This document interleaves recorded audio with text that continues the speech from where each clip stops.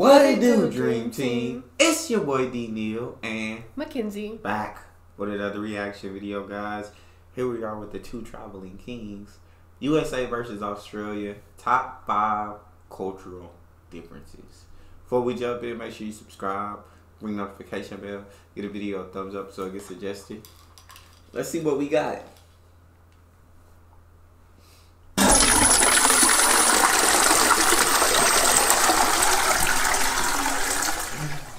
Yep, flush is the other way.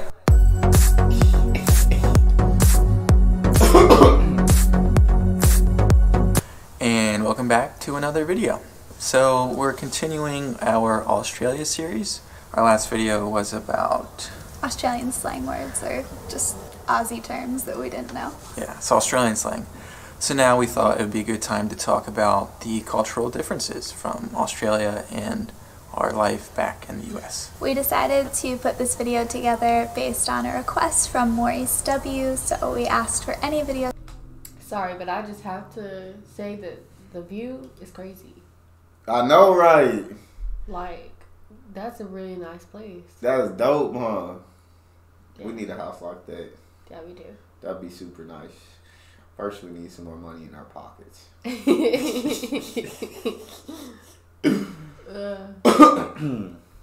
Suggestions, and we want you to know we're listening. So thank you, Maurice, for the suggestion for this video. So as you saw in the intro, indeed the toilet does flush the opposite way in Australia compared to the US. But let's get into some serious points here. So I think what we're going to start out with is talking about work differences. So what work has been like here in our 6-month contracts compared to back home, our careers in the US. So I started working in Australia in November of last year. So it was around the holiday time, and yeah, it was pretty low-key, pretty laid back. People were still obviously focused on projects, but at a bit slower of a pace, and then things definitely picked up come January. So I think that was pretty different. Back in the US, it's go, go, go all the time, even though it does slow down a little bit in the holidays.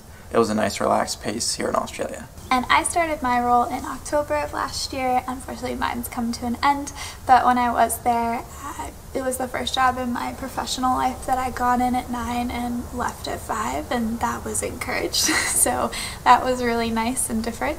And I would just say that the workplace culture in general is a lot more relaxed and casual, just in the way that people dress and the way that people carry themselves and talk. It's much less buttoned up and professional. I think in the US there's kind of a bit more of a professional persona, and here it just really seemed like people were kind of themselves. So honestly, it took me by surprise at first, but it was kind of nice once you got used to it. Yeah, something you can get used to. Yeah. I think, and I don't know if just because we were doing working holiday visas and not our long-term careers back home, but back home, you know, work was usually always on the mind. We were stressed after work coming home. Oh, I had such a rough day.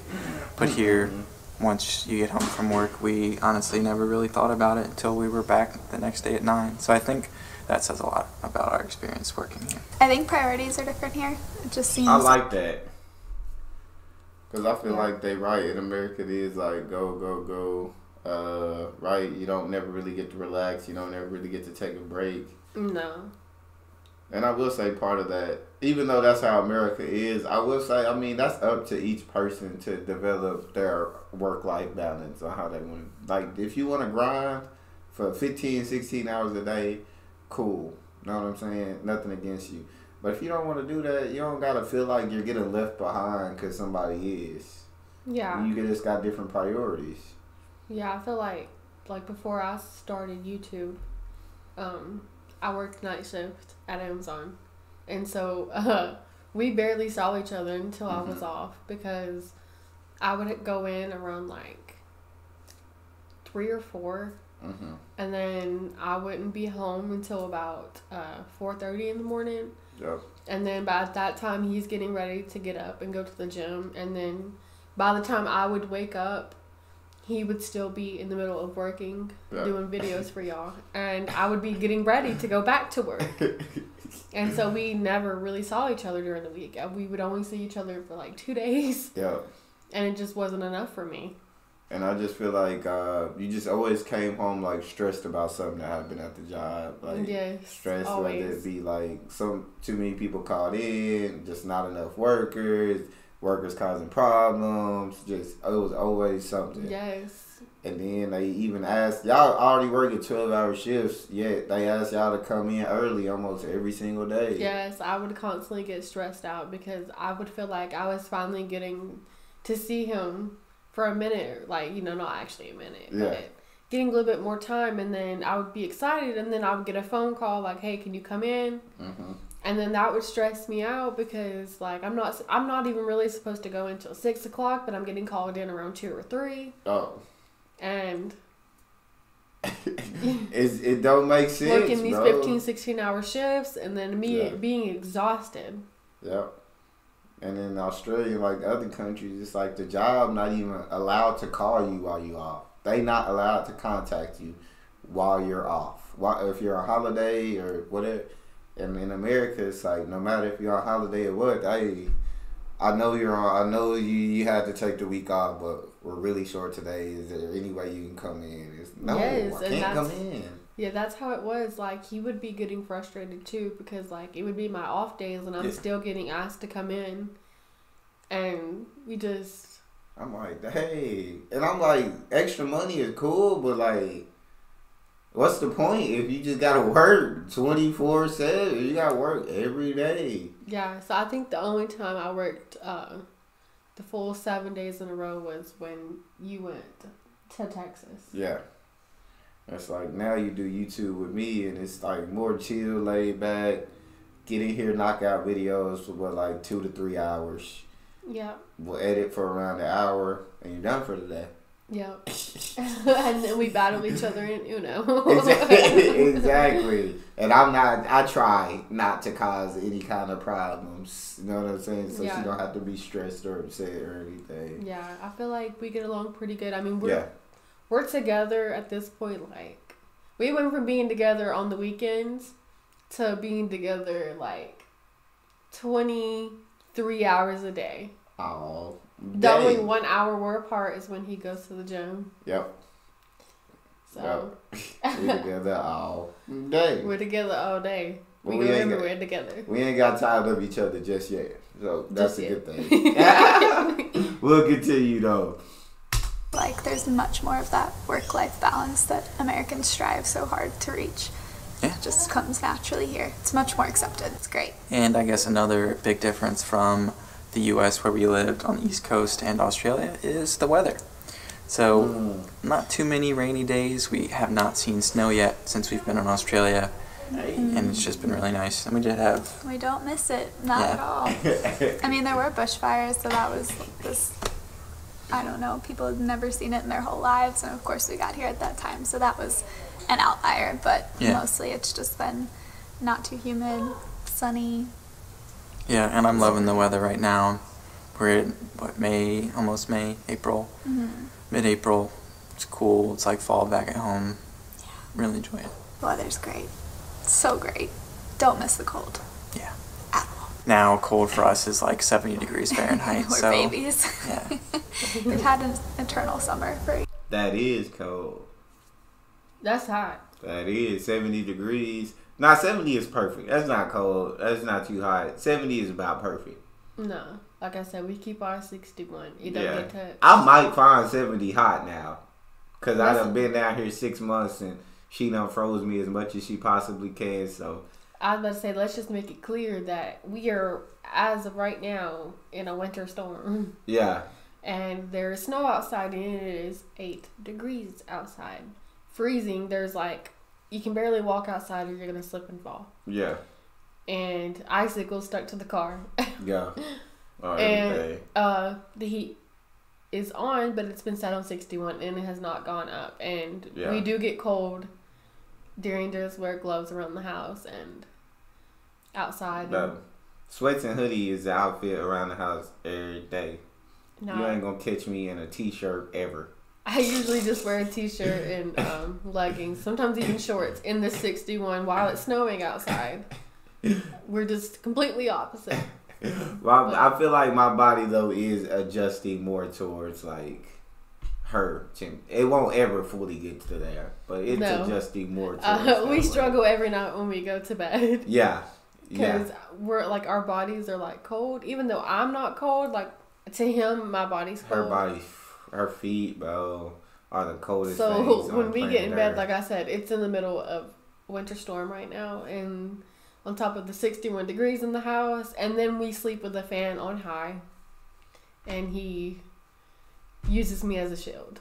I have to, bro. She trying to get me sick out here. We haven't even been sick yet all winter.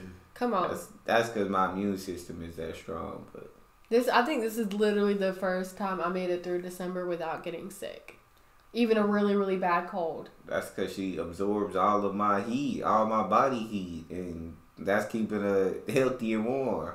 I think it really has to do with like not being around like my nieces and nephews. Oh yeah, that's true. That's true. Now that I moved out, because come on. Yeah. I literally, like I told him, I'm not the type of person to get sick. Yeah. Unless it's winter time. So December is like the most deadliest month for me. It's like, don't call me, don't text me. I can't come out. I'm sick. I feel that. But I haven't, not once. Yeah. Yeah, so. Kids, I mean, they carry all the germs. So yeah, and from school and all that, so. That makes sense. But yeah, let's keep it rolling. See what else they got to talk about. Here. It's a way to do it.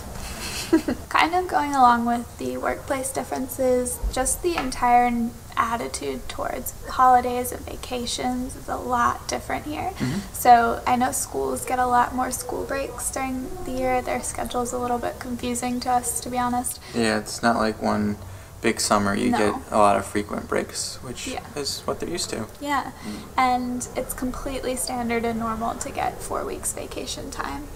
Standard entry level for the whole year. I think I got a lot of comments about how do you make 2 weeks of vacation a year work? How can they do that? How's that possible?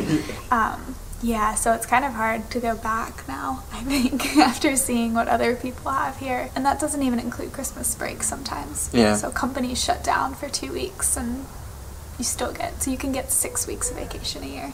Feasibly. Not too bad. Also, this isn't an ad to move to Australia, but we're just saying there's some nice differences. There's some nice differences. And another big difference here in Australia are the sports. So when we got here, we sort of created a list of all the different sports we wanted to go watch while we were here. Unfortunately, a lot of the seasons ended up getting suspended, so we couldn't see rugby league or Australian rules football. So those were two big ones we wanted to see. We did go see some Australian soccer, and we also went to see a cricket match. For 20 minutes before it got rained out. But we went to the cricket ground. We went. It counts. In Sydney, and it was a lot of fun. We had our bucket hats and figured out the rules for the most part. So, good learning experience. There's a definite difference in understanding between the rules of sports. So I feel like people here don't understand American football and don't really care to. No. Yeah. Just like the rest of the world, when we lived in England, there's a bit of a following of the NFL, but no one really gives a crap over here in Australia. They have their sports that they like that are popular, so why watch anything else? Yeah. Maybe when we're back in Australia, whenever, who knows when, but we'll be able to see some Aussie rules football and some rugby league. That'd be nice. So those are some of the major sports. So another big difference is when we go out there to Australia, because we will at some point, I want to see the Aussie rules football too. That would be fun. Because their tickets are like very affordable compared to what we got to pay for tickets here in America. Yeah. So like, that it'd be cool. Fun. Be dope. They got some dope sports out there that I feel like I'm gotten drawn to. Yeah. Yeah. You have to show me all of them. So you know I love the sports. I love the sports. Yes, as of right now, he's into baseball. Because the anime. He's usually a big basketball fan. I don't think I actually like watch an actual real baseball game. I think we should go to one this summer. It'd be hot sitting in the stands. Says the one who don't like the cold, bro. What do you want? You can watch the baseball game at the crib with some air conditioning with some snacks that are affordable. You feel me? We're gonna go to a baseball game. We're gonna. I guess we'll vlog it. Your first baseball game. It won't be as fun as anime baseball, but we'll check it out. You'll like it. Continue. Food here in Australia, as you know, Jenny and I love to eat, and we definitely explored the Aussie food scene here compared to the U.S. So, of course, being in a large cultural hub like Sydney, there are so many good types of food. I think the big differences that we found was obviously having our Vegemite toast for breakfast in the morning. We've changed our tune. We actually love it. Yeah, but when it comes to lunch, there are so many different options from, I guess, the chains that you have to eat. So back home, you got your KFC, Taco Bell, your burger chains. Here, there's a lot more chains around like Chinese food, Japanese food. There's just so many awesome choices that we didn't really have back in the U.S. where we lived. Yeah, that's fair. I would also say the only things we really miss are Mexican food, like really good, authentic Mexican food, and also probably barbecue, like that kind of food. Yeah. Ribs and pulled pork sandwiches and that kind of stuff. But the one thing that we loved here is the authentic Asian food, because where we've grown up and lived in the U.S., we haven't had the options that we have here. I mean, it's... Nah. I always say I'm willing to try almost anything, but I That's a whole can't. foot. It might be good, but I can't do it, bro. Nah. I can't. You see all of his fingers and stuff? Yes, I can't do it. I couldn't bite one up. I feel like I would just hear a crunch and just throw it across the road, bro. Nah. And they done lost me because they said no Chick-fil-A or Taco Bell. We can't live without I'm sure in Australia they got a Chick-fil-A or a Taco Bell. It just said they didn't. That they haven't visited or they didn't have them. It says Australia has all these too except for these. No taco? I guess not then. But what's the name that one? But I don't know how long this has been, so they might have one. Yeah, I was gonna say, you remember that other couple we reacted to? They went through the Taco Bell drive-thru. Yeah. Maybe where they are. Yeah. It's not in that. I feel that. That chicken feet just do not look. And you gotta have Chick-fil-A too. Come on. Look at that foot, bro. I know. Oh my You god. would never get me to try that. I wouldn't try. I would grab it and I would want to try it, but something in my brain would just be Have like, you had we're not pig's taking. feet? No. Well, yeah. I tried when I was young and I absolutely hated it. It was awful. You ain't gonna get me to try that either. Good. It's awful. Amazing. Vietnamese, Thai, Japanese, Korean. I mean, it's especially awesome. Yeah, just because after we traveled, we fell in love with Asia and so much of the food. So it's been really cool to be able to have those options here. Food is a winner in Australia. We'll talk more about it in another video. And the last big cultural difference that we wanted to talk about was, of course, the Australian accent. So Logan and I lived in England back in 2016, 17, and we were in the northern part of England, and he was there a year, I was there about half a year, and by the time we left, we felt pretty confident that we could do a mean northern English accent impersonation. Like, we were pretty confident in it. We've been here for about 6 months, and if you haven't checked out our latest video, you can check that out here. But we're terrible at the Australian accent. Yeah, it's so hard. You really have to practice at your Aussie accent. And we obviously stand out here with our American accents for sure. We sometimes get asked if we're from Canada, but yeah, we can't do this accent. I don't think I'll ever be able to do it. Someone said our American accents are much more nasally compared to the Aussie accent, which is very, very true. So you'll stand out on a train or a bus compared to your local Aussies. I think the only thing I'm kind of can manage to say is, how you going? How you going? How you going, mate? Yeah, no, so that's all we got. Yeah. It's difficult. Yeah, but this is what we're doing to keep ourselves entertained. We hope you enjoyed the video here talking about the cultural differences. It's been really fun living here in Australia. We're sad to have to leave early, but that is the state of the world. That is life, yeah.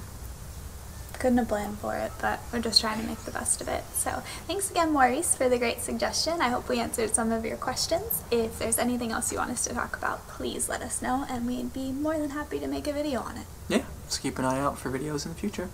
See you soon. Yeah. That wasn't a bad Aussie accent. No, it wasn't terrible.